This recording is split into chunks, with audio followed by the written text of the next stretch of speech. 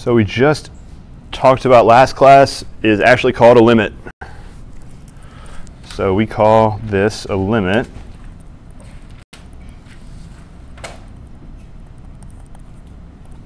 So limit is very different than the English version of limit. So when we think of limit, we probably think of speed limit, or maybe blood alcohol limit, something like that, whatever limit you're thinking of at the moment. So the way you've been thinking about limits is something you don't go past, right? Nobody drives faster than 70 miles an hour on I-5, so it's a number you don't go past. Never. Never. Absolutely. When you were driving below 70, I passed you, also doing below 70. So that's what limits have been in English. So these limits are going to be completely different. So these are numbers you could definitely go past, either way, above or below.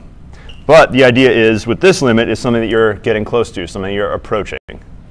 So approaching is a really important word, or getting close. Those are ways you want to think about limits. So we wrote this down here, approaches, so I already wrote that word. As x approaches 1, what happens to y? Y approaches 2. So these arrows here they mean approaches. So as x is getting close to 1, y is getting close to 2. So if I write this out in English, let's do it in math first. As x approaches. Now, what we just wrote down, when x approaches on the positive or the negative side, you approach 2, no matter which way you're going. So I can take both cases, and I can just say as x approaches 1 from either direction, y approaches 2. And that's our math sentence right there. If we write, so this is written out in math. And it doesn't ever touch the It could, but that's irrelevant to the limit. So the limit just talks about getting close to. So when x is close to 1, y is getting close to 2. This doesn't say anything about when x equals 1. So approaches, but doesn't matter what happens if x equals 1. So we're just looking, approaching, getting close to. I know there was the hole there at 2, but couldn't you say that with anything? Like as x approaches 3, y approaches 9? As x approaches 3, y approaches whatever. It probably would be 4 or something. Yeah, I could do that with any other x value, but in this function it wouldn't be very exciting because it would be very boring. You would say, oh, it approaches that value. Right. And I could have taken any, if I extend this, I think I had a larger graph. I could have taken any x value here. For example, -1. That's pretty easy to look at. What happens as x approaches -1? What can you say about y? Y approaches 0. So a lot of these are going to be really boring. I can do that with any. I could go over here to 2. And I want to look up here, and I think we should be at 3 at that point. So I can say, what if x approaches 2, y is going to approach 3. So just look at where something interesting happens on the graph, basically. Yeah, and we're going to get to continuity, which is this function is continuous except at that point that we removed. So the idea of the limit matching the value is continuity. So and that, I think that's 2, 3, somewhere. It's coming up very soon. We'll have continuity. 2, some point in the future, we'll get to continuity.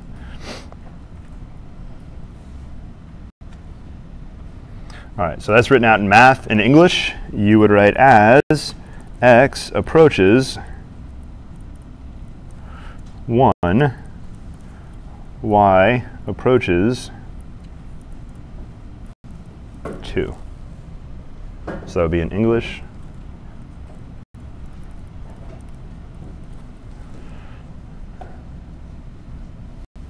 Why do we capitalize English and not math? That's a good question. I think because they made up the rules. All right. Y approaches 2. So we get even lazier in the math world.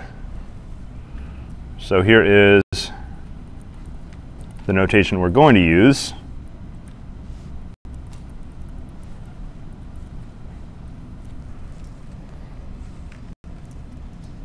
So if you wrote this out in English, we would say it would be the limiti the limit of f of x as x approaches 2 is 2. So what happens to f of x when x approaches 2? The answer is it approaches 2. 1. Yeah, x should be approaching 1. Ooh.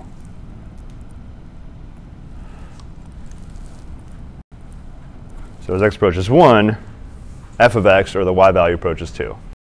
So this last one is the notation we're going to use.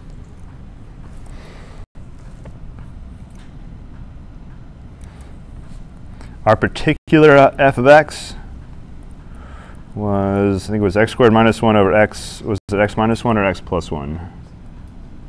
Somewhere, x minus 1. So if we write out with our particular f of x, we got that right there.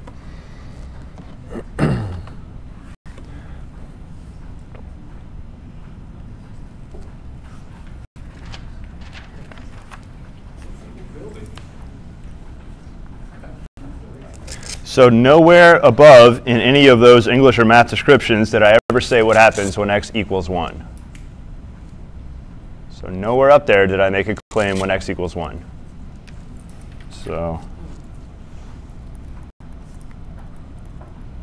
So is not relevant. Does relevant have an A or an E? V relevant? I think that's right. So x equals 1 is not relevant. So it doesn't matter what happens when x equals 1, only when it's close. Limit, though, like the word limit, like you can hit what it's saying to hit. Yeah, that's why you don't want to think of limit like the English version of limit, which is like you can't go there, you can't do that. Okay.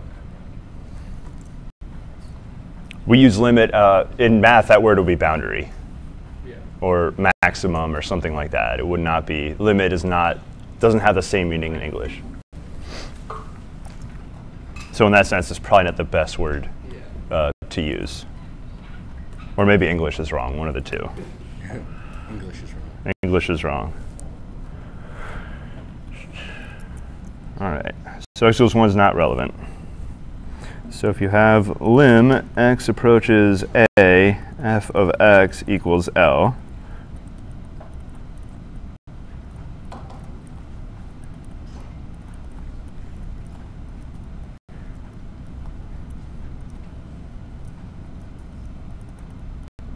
so this means x approaches a.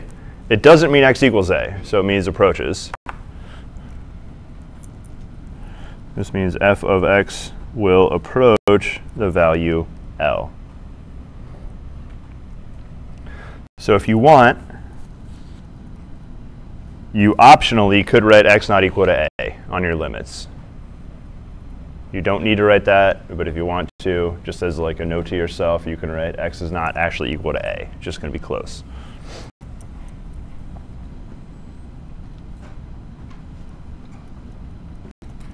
All right, so that should be a thought in your brain right there. So that's a little thought bubble.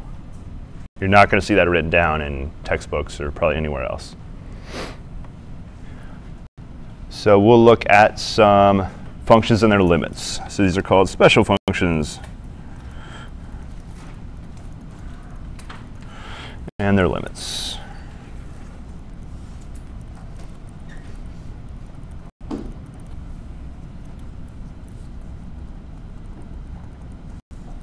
So this function f of x equals x is called the identity function.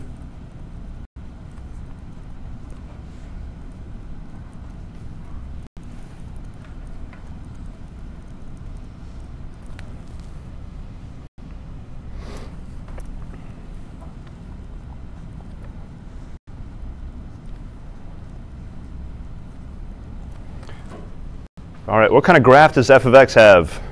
F of x equals x. What kind of graph does that make?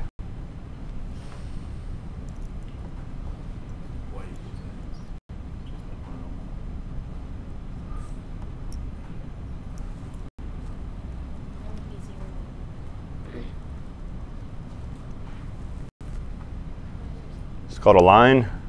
Slope 1, y-intercept 0. All right, you've seen lines before.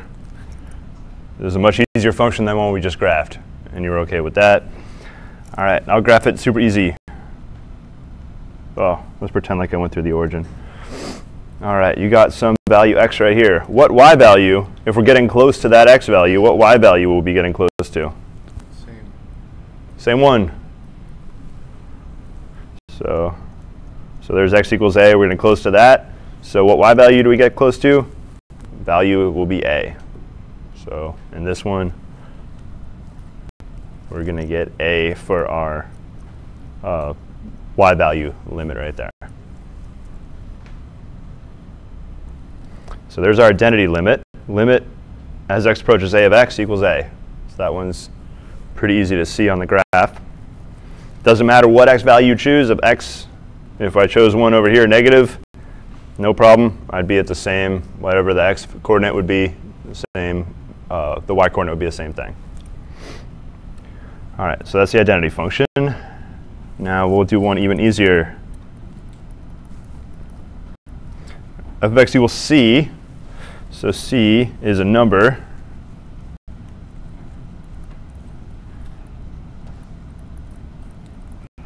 So c is a constant.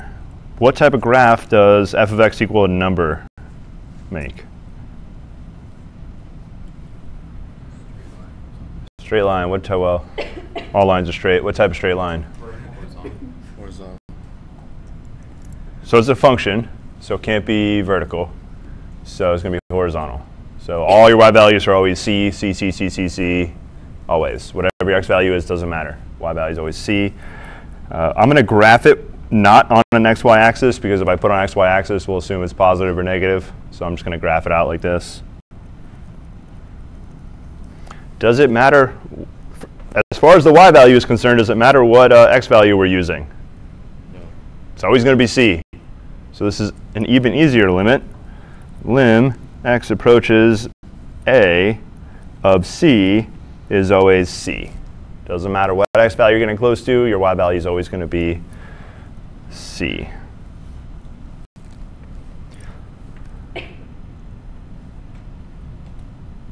So there's two special easy functions and their limits. And now we're going to graph some step functions.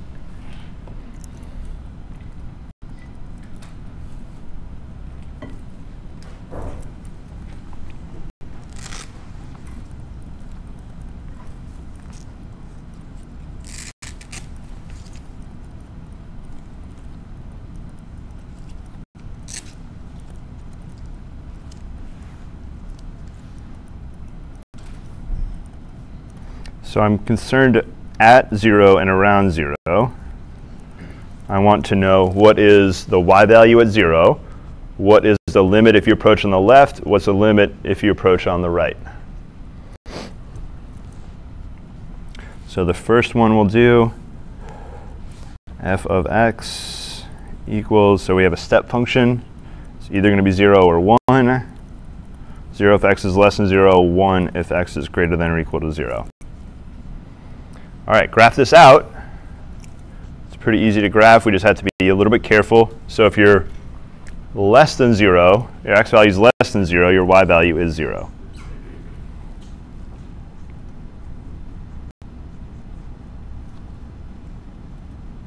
And if you have 0 or more, your y value is 1.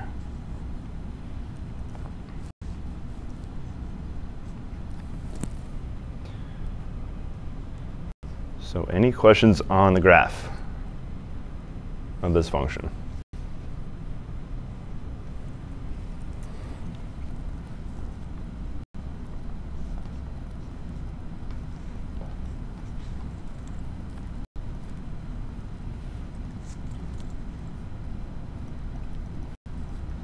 So I want you to find these three values right now. If I plug in 0, what do I get? I don't really even need to look at the graph. I can look at the function itself. And then, so I want you to answer these three. And all the answers are either 0 or 1. You just have to put 0s or 1s in the right place. So answer it right now.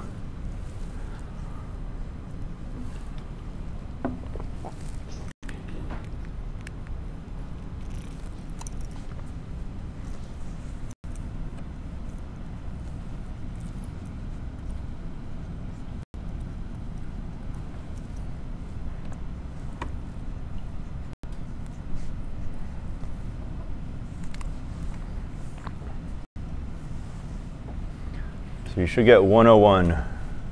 Most scenic drive you can probably take. All right, 101. How do we get the first one? So you plug in 0 for x. That means we're using, in this case, piece 2. So x equals 0. We are satisfying that condition. And so we're going to use 1. So that didn't require calculus whatsoever. The next part, from negative land, what y value do we approach? So we want to go approach 0 from negative land. And our y value is 0, 0, 0, 0, 0. I should go the other way, 0, 0, 0, 0, 0 the whole way. Now, does it matter what happens when x equals 0 for this limit? No, it doesn't. Remember, limits, if you want, you can write x is approaching 0, but not equal to 0. X is approaching 0, but not equal to 0. So you don't want to think about x equaling 0. You want to think about x getting close to 0, x approaching 0.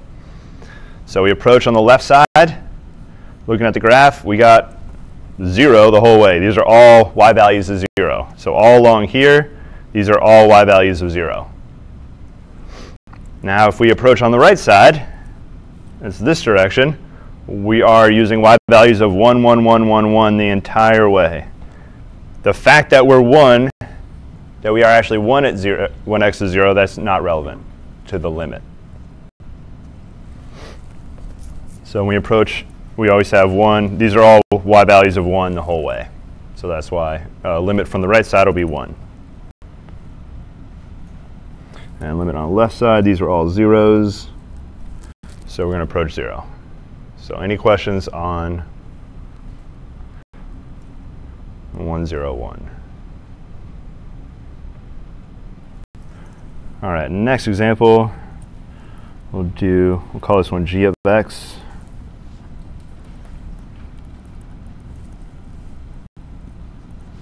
So it'll either be 1 or 2. 1 if x is not 0.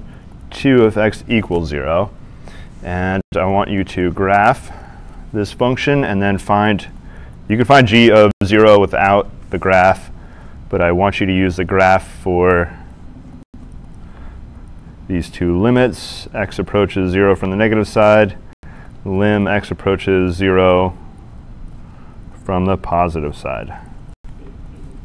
So go ahead, graph this function out. I'll give you 1 point when x is 0, y is 2. So that'll be 2 right there. So there's 1 point to start out your graph. Fill in the rest of your graph. Talk to your neighbors if you want to. If you're not sure how to graph the step function, somebody sitting right next to you should probably know if you're unsure. So I'll give you 30 seconds to graph it and then answer these questions.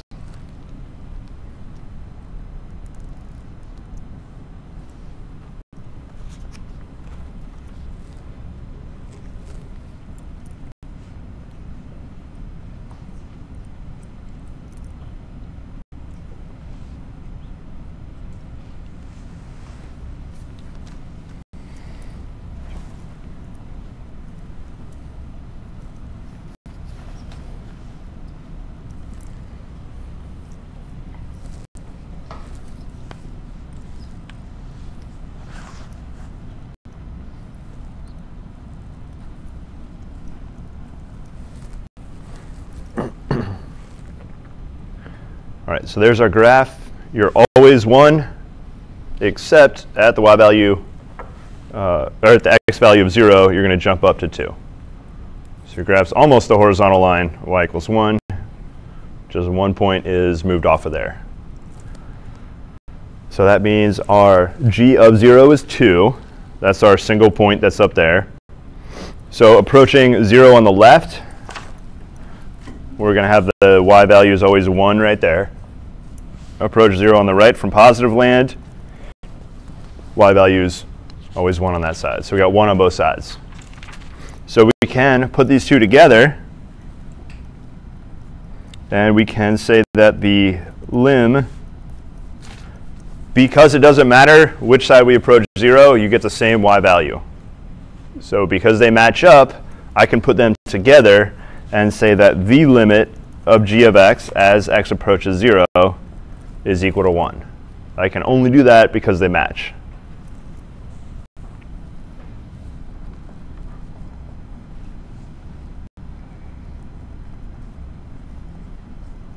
So I can do this when left limit equals right limit.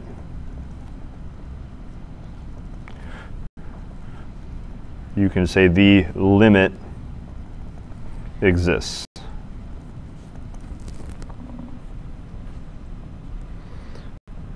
So no questions on the 2, 1, 1. Yeah. Will we have middle limits as we go on? Or Well, so do you mean, so you get two-sided limits and you can have a value? I mean, if we have 2 points that are, let's say for this one, if we have, say, 0 and let's say 3 that are 2 when x is 0. That'd be two separate limits. You'd have one of x approaching 0, one of them would be x approaching 3. Okay. I think this is something stupidly simple, but can you explain that g of 0 equals 2? Sure, I can explain without the graph. What happens when x is 0 in this function? So are you just looking at like a point like x is 0 and y is 2? So when x is 0, I just see I'm in the second piece when x is 0, so y is 2. And then when x is not 0, we're in the piece 1, which is always y value 1. And if you had like a 3-step function, there's 2 limits then, right? Most likely. There would be most likely 2 points that would be interesting to ask limit questions on. Yeah. So generally when I'm gluing together piecewise functions, I will generally ask about the place where they are actually glued together. And if there's 3 pieces, there's probably 2 places that are interesting. And in fact, I think I give sometimes a question, which of the 2 maybe the limits don't match on, or something like that. So there could be questions where there's 2 places that 2 functions meet, and maybe one of them they meet in a nice way, another one they don't meet in a nice way. And you have to figure out which one's meeting in which way. Along those lines, when you are piecing them together for your limits, do you write them like this, or do you write them slightly different in order to account for, say, the middle piece only going from one point to another? I'm not sure about your question. I mean, generally, I'll write them like this right here. Okay. If there's 2 x values, I'll write a limit for each of the different x values. Okay.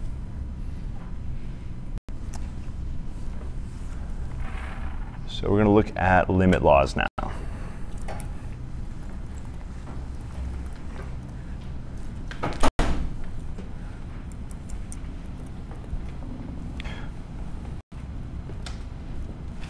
So we're going to suppose L, M, and C are real numbers. So we'll write that in a mathy way. Now I've talked about that little epsilon next to the real numbers. So all this says is L, M, and C are real numbers. And lim x approaches C, f of x equals L, and lim x approaches C. All right, so we're starting out with this supposition, and we're going to write some rules based on this. So I'll go with sum rule.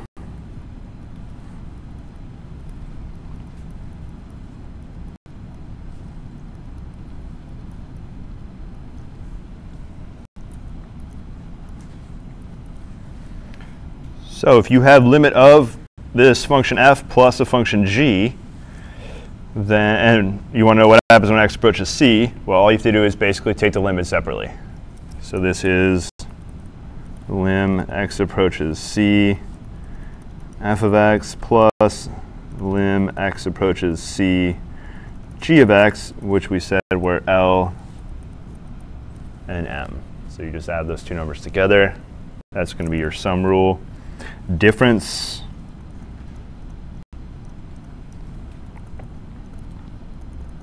exactly the same thing.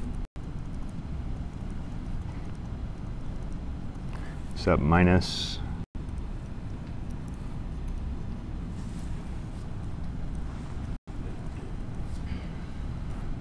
So I'll just skip to the, not do the intermediate step and just write, that's going to be L minus M. So sum difference product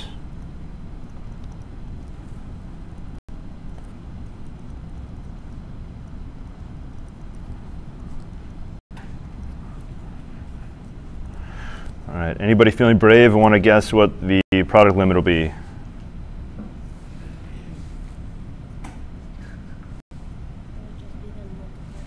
Yep, the product, L times M.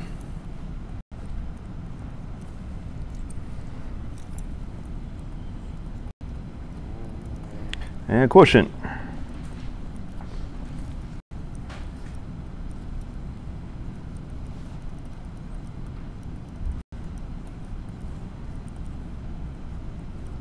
What do I need to be careful about with the quotient? M cannot be a 0. Yep, make sure you don't divide by 0. So it's not going to work if you're, so this works when M is not 0. If M equals 0, it is more complicated. And we'll deal with plenty of those cases. But you can't just use the quotient rule. I should not call this the quotient rule, the quotient law. So if you took a calculus class before, you probably saw the product rule and quotient rule. Those are rules for derivatives, which we will certainly get to. But these are not derivatives. I haven't said that word, except for the fact that I just said it, but I didn't really say it. And we'll get to it soon. These are not the product quotient rules that you've heard about. These are the limit laws. So product quotient, constant multiple, on the power rule and the root rule. Yeah, so a constant multiple rule.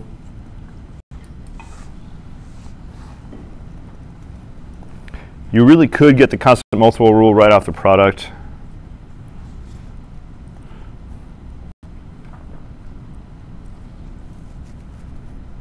Ooh, I need another letter. I need an A.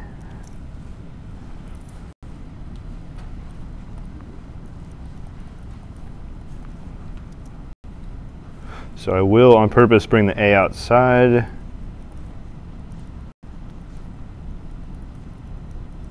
So this is A times L. So a limit of a constant times a function, you could bring the constant in front of the limit.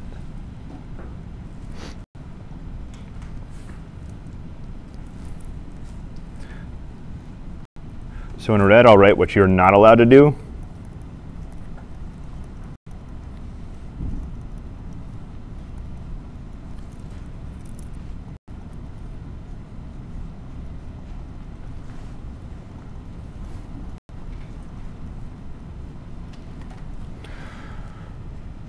So here I brought a product through the limit. Why is this one bad, but the one I wrote in black down here is good?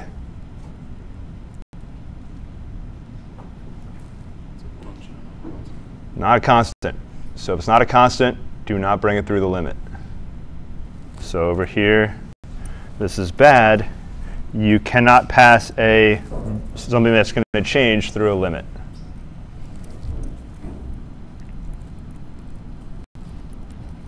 So it's not constant, so you're not allowed to just bring it outside the limit. If it's a number, no problem. All right, so there's a little wrong math.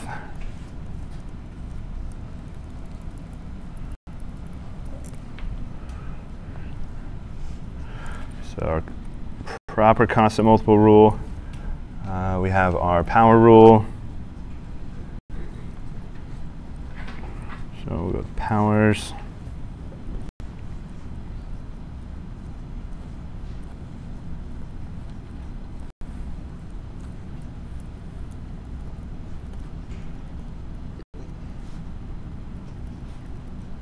So one way to write this, you can just take the limit and then apply the nth power.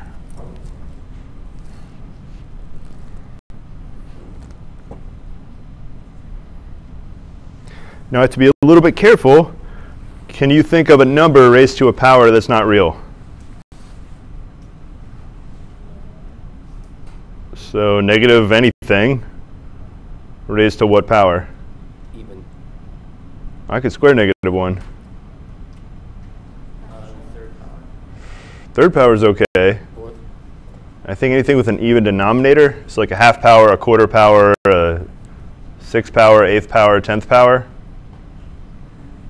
would all be imaginary. So this will make sense when L to the n power is real. So as long as that's real, you're okay. So you don't want I in your function?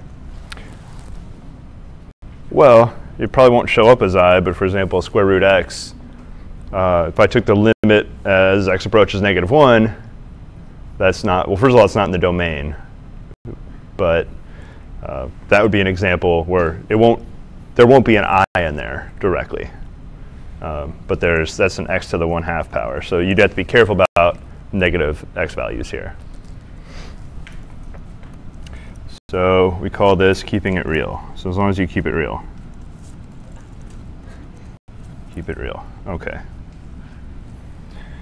Powers. Oh, I didn't say anything about n. N could be any constant number, any real number.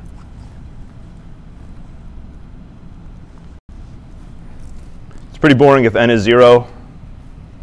What is almost any number raised to the 0 power? 1. What's the one number you can't really raise to a 0 power?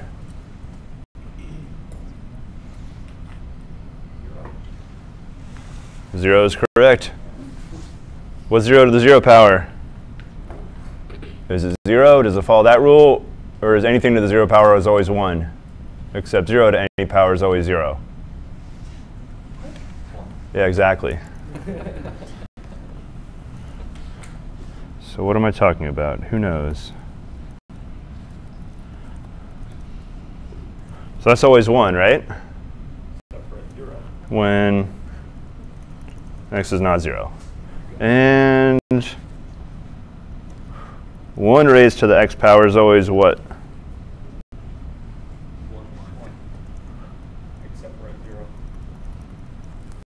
So you have a problem when you make both of them 0. Which way do you go? Wait. No, that's right. Is that right? Oh, that's not relevant. 0 to the x equals 0. That's the one I need. So what's 0 to the 0 power? Which rule does it follow? The answer is it doesn't follow either rule because we're breaking those two right there. All right, so you're going to have to wait till calculus 2. Is that right, calc 2? Yes, calc 2. What is the answer, just for my curiosity? Yeah. The answer is there is no answer.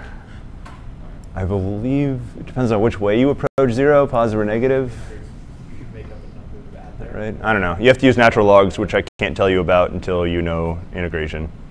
So you have a lot to go before we can talk about that in a constructive way.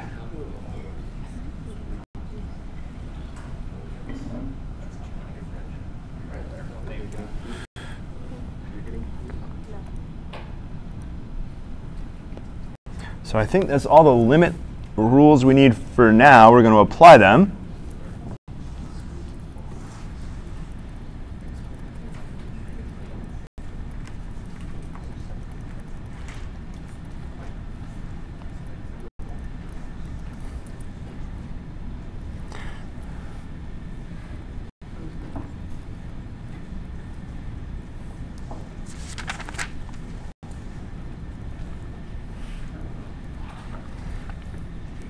So using limit rules, which we just wrote down.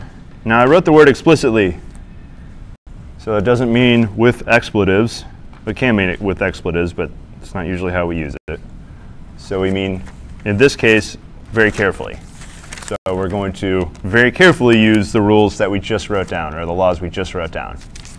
We're going to use them explicitly. So what does that mean? Well, we got thing plus another thing plus or minus another thing. So I'm going to use the sum difference rule for limits first. So it's going to seem very tedious to keep having to rewrite lim, lim, lim, lim, lim, lim.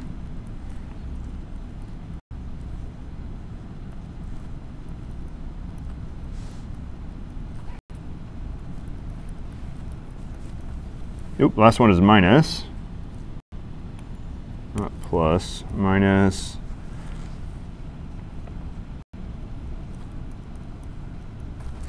All right, so all I did was use the sum difference rule on limits. So our sums turned into the sum of limits, and our minus sign or difference turned into minus a limit. So that was basically just law 1 and law 2, sum difference. One of these three limits you can do right away. What is the last limit? Limit of 3. Constant rule.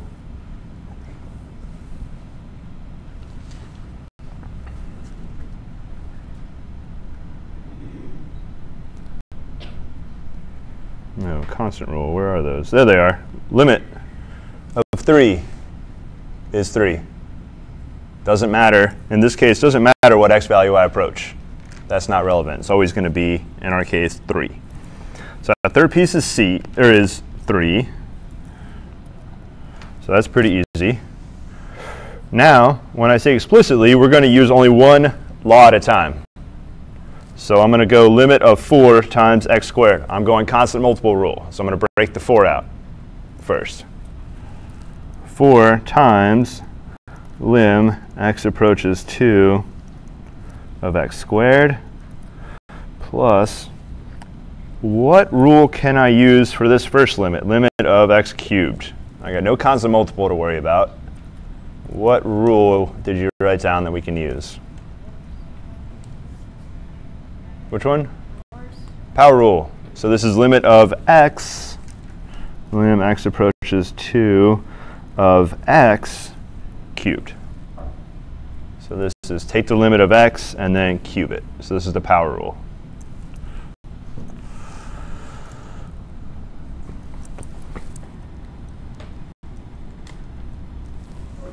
All right, what is the limit of x as x approaches 2? So we're going to actually evaluate this first limit. I don't want to scroll up again, but this is the identity function. So what do we have for this limit? When x is approaching 2, x is cubed. Well, don't worry about the cube. We're just going inside the parentheses right now. So it's going to be something cubed. So I need to know what that something is. So we'll scroll back up to identity right there. So we're using this. Lim x as x approaches a is a right there. So we're using the identity rule. And we're going to use this a few times.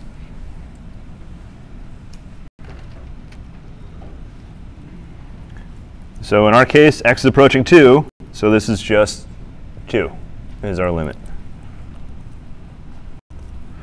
Now I'm going to use power, the limit power law here. Lim x approaches 2 of x squared.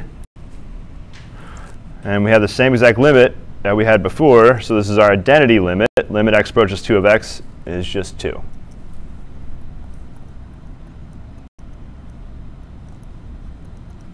And 2 cubed, whatever that is, 4 times 2. All right, add these together.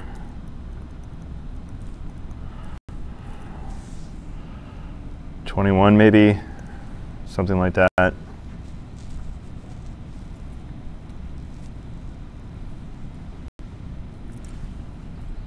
looking for 4 cubed or 2 cubed. Probably. It's 16. Yeah. 2 cubed is 8. Yeah. 2 times 2 times 2. Yeah, I just did. So you got 8 plus 16, 24 minus 3. 21. I just saw 2 cubed and I saw 2 squared, so I factored. Oh, okay. I pretty much always factor, so I don't have to multiply big numbers. Usually saves quite a bit of brain power for when you need it. Weird math.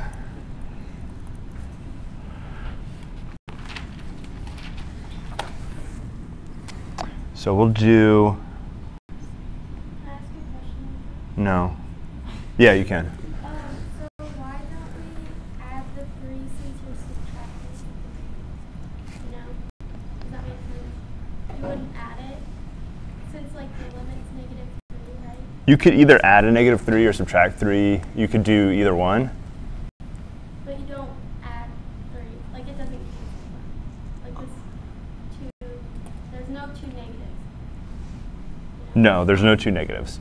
So the other option is I could have done, instead of that, I could have done plus lim, -3 as x approaches 2. And that would have been plus a -3. So you can go either way on that. Does that answer your question? So I know that this is painstakingly slow. Believe me, we're not going to move this pace for very long. So we're just going really slow. So we apply each limit law one at a time. So that's what I meant by explicitly. So we're going to go very slowly at first. All right, next example. Lim x approaches, we'll go -1. That's easy.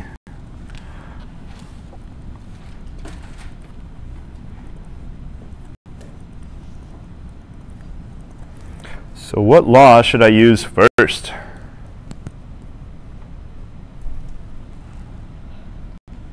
There's only like 7 laws.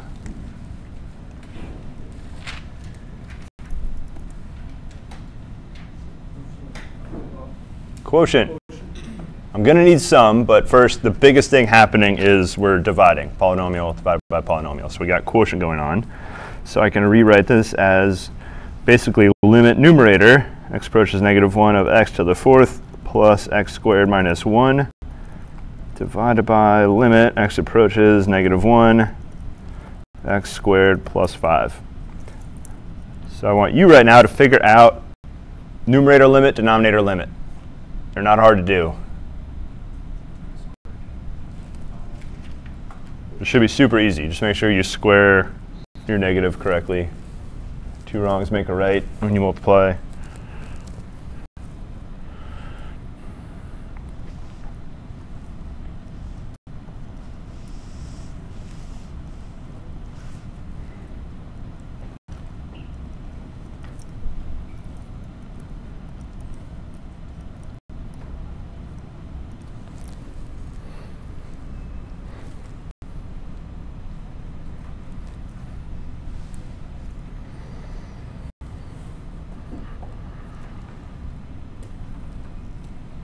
All right, questions on 1/6.